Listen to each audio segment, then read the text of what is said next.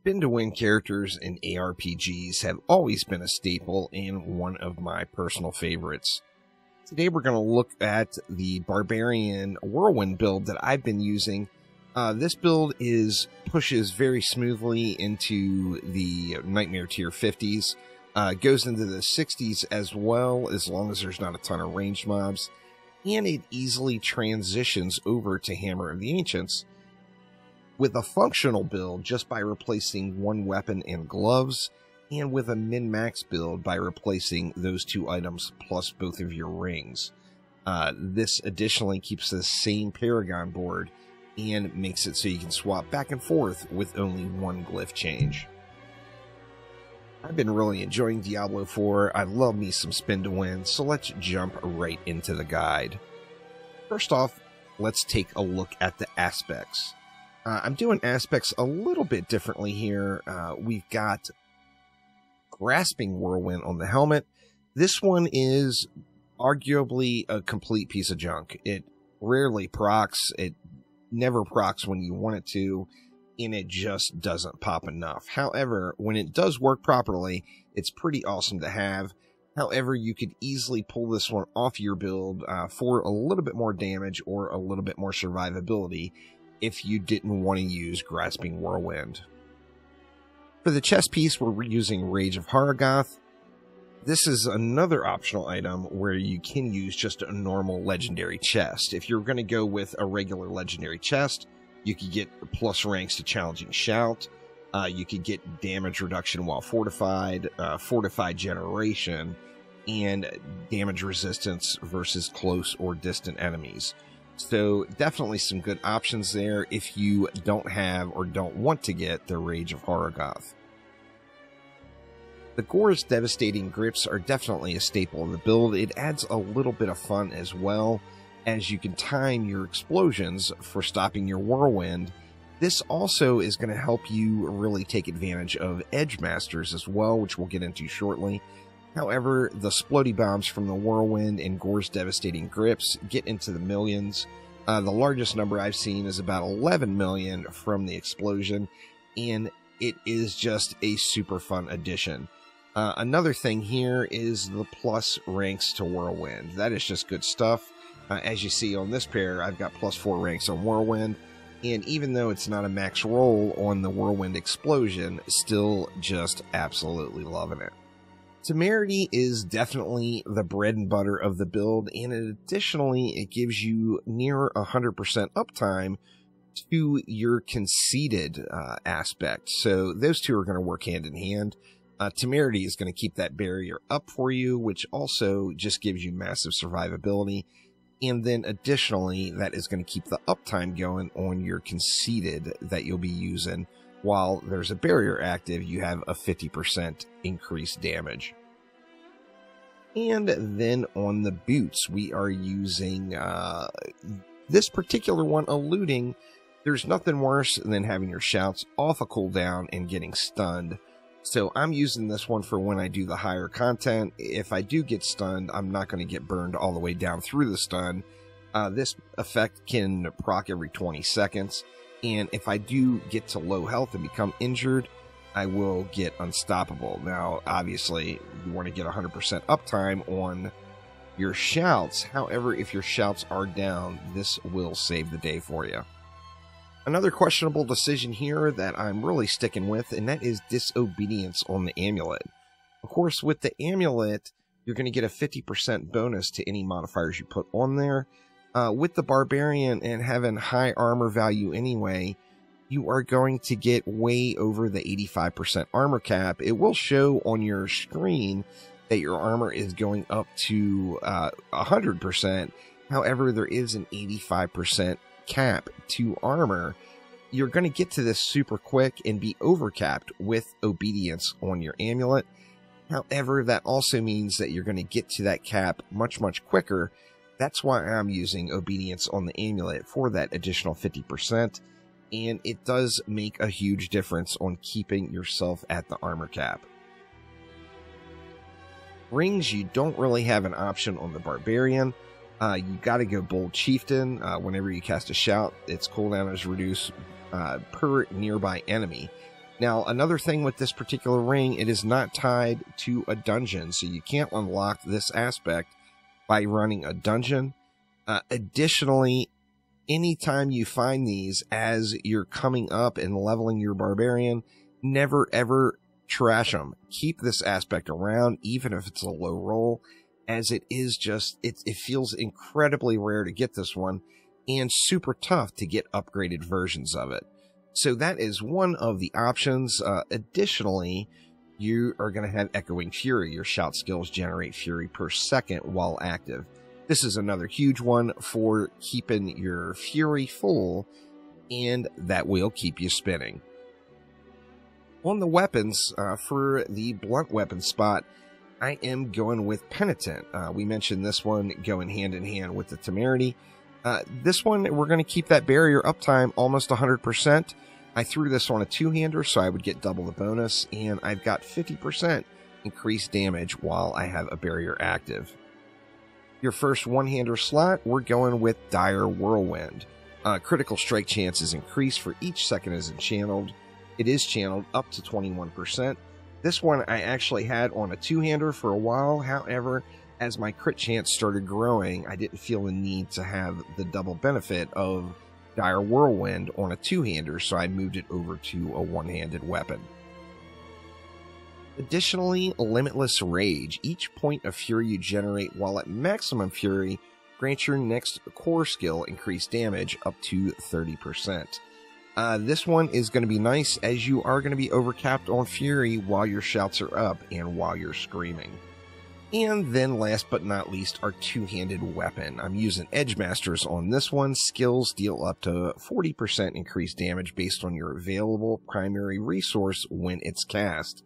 This one is going to play very nicely with Gores, as when we're in a pack and we initiate our Splody Bomb, we're going to want to make sure to stop the channel and let the explosion happen while our fury is at full. That way, when we start channeling again, we get a nice little snapshot for Edge Masters, and we get the full value of this throughout that Whirlwind's channel. Now, as far as individual rolls on items, obviously we're all at the mercy of RNG. There is a sweet spot as far as what you're going to want. On helmets, the best rolls you can get would be cooldown reduction, alt stats, armor percentage, and then strength or increased life or percent armor. Moving on down, as we don't have options on those three unique items, to the boots. The best thing you're going to be able to get on boost is, first off, fury cost reduction is absolutely required. Movement speed, as you want to keep your barb clipping. Movement speed for 4 seconds after killing an elite as well. Helps keep the barb going. You can also get berserking duration, which is going to help you keep that berserking duration up. And then I would love to have something other than Fortify Generation. Of course, Fortify Generation is what I've got on these boots, so that's what I'm going with. However, you can get that berserking duration or a shrine buff duration, which will help you out quite a bit there. On your weapons, it's all about vulnerable. You've got to have vulnerable in every weapon. Vulnerable is multiplicative, that applies after all of the additive modifiers are put in. The best thing you can get on your weapon is vulnerable, crit damage, strength for all stats, and then one of the additive modifiers, so close, core, bleed, slow, etc. You want these on all of your items, and the same will apply to one-handers as well. So two-handers and one-handers, you will want all of these. Now, when it comes to weapon selection on the Barbarian, you want to look at the individual stat that is tied directly to the weapon itself. So since we are going to be using a bleed style build, we've got to use an edge weapon. This particular weapon is from a rare spawn. I'll put a link up in the cards to it above. You do miss out on a roll, and you take one bum roll with damage to injured on there, but in exchange you get super high base DPS value. I've tested it with and without. To be honest with you, the difference is kind of negligible. However, I did find this one that's pretty good, so that is the one I'm using. You are going to always have to use a slashing weapon for the skill, or for the bleed. So you're going to have to go with a two-handed sword, a two-handed axe, or in absolute desperation, a polearm. Now, as I mentioned, you want to look at the stat that's tied to the individual weapon. For two-handed and one-handed swords, you see directly under the attacks per second, you've got critical strike damage. You're going to want one-handers in your one-handed swords in your one-hander slots to get that additional critical strike damage. Axes are going to give you damage to healthy enemies, and maces are going to give you overpower damage. So you're going to want to make sure to use swords in those offhand slots. Now, this ties into the expertise, and if you're using a two-handed sword as your slashing weapon for Whirlwind, then you're going to want to make sure you have the two-handed axe expertise. If you're using a two-handed axe, then just go ahead and swap this over to two-handed swords, and that's going to give you that additional bleed value. For amulets, you're going to want +3 ranks of all defensive skills. Cooldown reduction is an absolute requirement, then fury cost reduction as well. It is super important to get fury cost reduction on your amulet and on your boots, as this just straight up lowers the cost of your whirlwind, is going to allow you to channel it more. So this is going to also tie in with our rings. However, cooldown reduction, fury cost reduction, and plus ranks of defensive skills are just absolutely huge on an amulet. For the force slot, you can get damage reduction while fortified, or any sort of defensive roll. As you see, I've got Shrine buff duration. Would love to have the damage reduction while fortified, as we do spend a lot of time fortified. However, once again, at the mercy of RNG. Now for rings. Rings are super tough to put together. Finding something with crit, resource generation, and vulnerable damage is just very, very tough. I have yet to find a perfect ring. In the ideal situation, we'll have crit strike chance, crit strike damage, resource regeneration, and vulnerable damage. As you see, I've had to go with this one. I've got crit, and resource generation on one of them, but no vulnerable damage. I've got crit, and vulnerable damage on the other with no resource generation. Now, resource generation combined with a consumable will give you 100% uptime on your whirlwind. However, if you don't have it on both rings like myself and you aren't using any consumable, you can still keep your whirlwind up for a really, really long time just with your shout generation. Now, since we're going to be stopping the channel periodically with gores to get the explosion, this allows me to basically spin at will whenever I want. Now, jumping right on into the skill tree, we're going with Lunging Strike, as we don't have any other mobility. So Lunging Strike is preferred. I only use Lunging Strike pretty much for mobility and getting around. With this in mind, I actually have an extra point that I don't necessarily need here, but when I do use it, I am going to increase my berserking time here.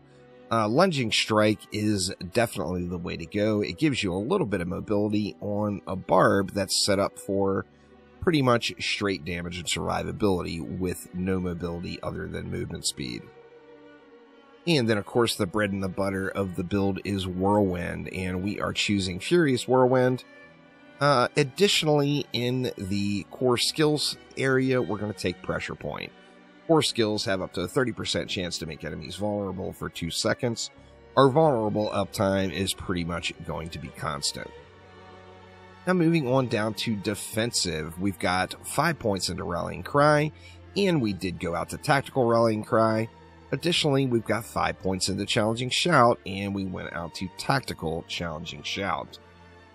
Heading on over to Brawling Skills, we've got just 1 point into War Cry, and we are out to Mighty War Cry. Additionally, we've got 3 points into Booming Voice for the durations, and then 3 points into Raid Leader. Raid Leader is going to heal yourself and your party for 3% of their max life every second.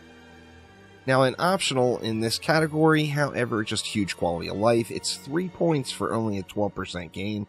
However, swiftness, 3 points into swiftness, is just a nice little quality of life element that you're not going to want to miss out on. And then we go with 1 point into aggressive resistance just to unlock Prolific Fury, which is going to give us increased fury generation while we're berserking. Heading on over to Weapon Mastery, we've got 3 points into Pit Fighter, 1 point into Hamstring. It is super important to put this point in. Every enemy we face is going to be bleeding. This means every enemy we face is going to be slowed. It's going to give us instant slow and crowd control on every enemy in the area, and is probably one of the strongest points for the Barbarian on the entire tree. We're going to take 1 point into Thick Skin just so we can unlock Counter Offensive. While you have Fortify for over 50% of your max life, you deal 12% increased damage. Heading on down to the ultimate, we are of course going Wrath of the Berserker, so staying Berserk as long as we can is just hugely beneficial. Wrath of the Berserker is going to get the job done for us. Additionally, I've got 3 points into Heavy-Handed just to get a little bit of additional crit damage. And then to cap things off, we've got Unbridled Rage. Now, as you're leveling, before you get your build dialed in, lots of folks are always concerned with how they can keep their Whirlwind going, as you just are going to run out of Fury. And the easiest answer is, until you get your Fury generation in order, just don't take Unbridled Rage. You can take Gushing Wounds, since this is a bleed-based build, or you can go Unconstrained and keep your Berserk time up for a little bit longer. Now moving over to our Paragon boards. I tried to set the Paragon up so it's very easy to look at. It's not a bunch of boards sprayed everywhere, and it's just a nice, neat rectangle. To start off, we are going to go with Territorial, making sure to hit some of these rare nodes that are just going to give us base multipliers. So we got physical damage, some additional strength. Over here, we get a little bit of armor, even more strength. The magic nodes down here are going to give us max life, physical damage, and then physical damage and max life on the rare. Additionally, more physical damage over this way. We are going Territorial as our very first glyph. As you see, 77.2% damage to close enemies. It is a nice big fat modifier. We get that on there right away, and Territorial is the first glyph I'm going into. Now on the next board, we are going Weapons Master. However, we're not actually going to use the Legendary node, which will be quite popular for the Barbarian throughout. On this one, we're getting out to Hunter Killer and the magic nodes in this area with damage to elites, and then additionally more movement speed after killing an elite. Some huge damage and quality of life bonuses there. We've got Raw Power, 20% physical damage and some strength. We've got more physical damage around it, and we are going with the Martial Glyph. After casting a shout skill, the active cooldown of every other shout skill is reduced by 1.2 seconds. Once again, super important glyph. It helps us get to the dream of having 100% shout uptime. Then we're going to go ahead and head on over to the Decimator board.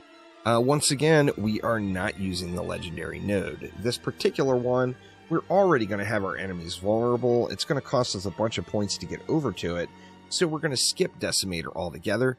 However, we are going to dip into Pillage, 20% vulnerable damage with a little armor gain, some additional vulnerable damage on the side right here, and we're going right into Imbiber. This is another one that's just really, really good. Now, 106.9% damage while healthy. When we got our build complete, we're going to be healthy almost all the time and shielded. Imbiber is going to help us with that, but additionally, if you do get in a pinch, 30% increased potion healing. So I prioritized getting Imbiber up there third. Now, we do have some very nice rare nodes here as well with more vulnerable damage. Arrogance is going to give us damage reduction from vulnerable enemies. And then we're going to move on down, and here we're going to be using Warbringer. Warbringer, for every 75 Fury you spend, you gain 12% of your max life as Fortify. This is going to keep our Fortify buff going constant, as we're going to be just draining energy like crazy. Our Fury is going to be burning off, and we will remain fortified the entire time. We're going with Wrath on this one. Critical strike damage with core skills. We've got a few other very nice nodes on this one. Just rare or raw physical damage and additional strength. We've got Maximum Fury and Fury on Kill. And then additionally, we've got more Maximum Fury and Fury on Kill on the magic nodes down below on the way over to Warbringer. So very important to pick those up as well. Next up, we are moving over to Bonebreaker. This one's about bludgeoning weapons. Once again, not using the legendary node, but we do have some nice other things in it. We're not focused on overpower, so this node, even though it's super close, it's not really going to be beneficial to us. And we're going to be using Exploit. Exploit is really a go-to for every class that can use it. It's more vulnerable damage. Vulnerable, of course, is multiplicative on top of everything else. So you're always going to want to be focused on vulnerable damage. You see here, we're going to be going into while healthy on this board. We got damage reduction while healthy. We got more vulnerable damage. And this is just going to help us stay alive with some damage reduction and gives us more opportunity to stack more and more vulnerable.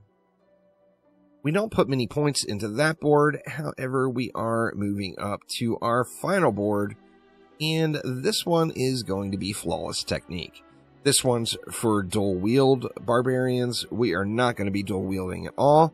However, there are some super nice nodes on this one. You got raw physical damage and critical strike damage throughout.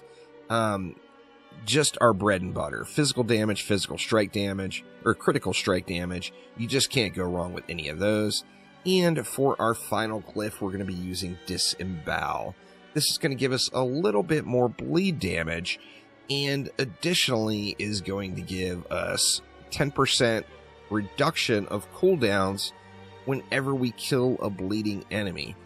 This is actually more important than the physical damage itself is, as this damage 10% chance to reduce the cooldown applies to our shouts, and of course we want to keep our shouts up as often as possible.